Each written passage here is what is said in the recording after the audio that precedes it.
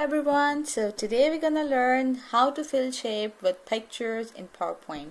So let's get started. We're gonna go to this slide, and from the top menu we're gonna select insert, and from there we're gonna choose this shapes option, and we're gonna choose this shape, and let's draw it here like this, and then we're gonna click on it, and from the top menu we're gonna choose shape fill, and from under that menu we will be choosing picture, and we're gonna choose a picture from our system. I'll choose this picture, click on insert, and there you are.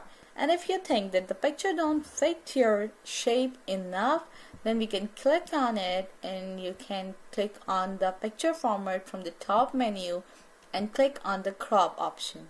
There you can see that you have so many crop options. You can adjust the image the way you want to, like this, or whatever your requirement is.